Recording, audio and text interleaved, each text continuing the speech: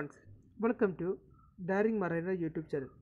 Today we will be discussing about the reasons for auxiliary engine high exhaust temperature. So let's move to topic. Exhaust temperature rise may be because of various reasons considered to the scenario.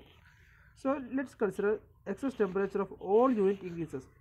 This may be due to excess temperature of all unit increases.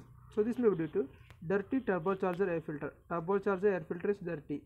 Then governor is malfunctioning.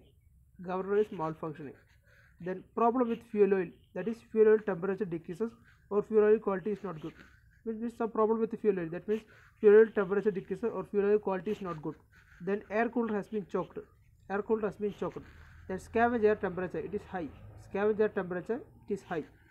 Then exhaust temperature of one unit increases. Last night we consider exhaust temperature of whole unit has been increased. Here exhaust temperature of one particular unit has been increased. Then due to tapered clearance increase, if tapered clearance increases, or incomplete combustion due to blow past, or exhaust manifold that got choked,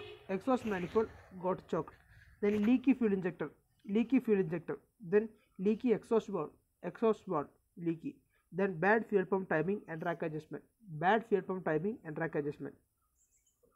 Thank you.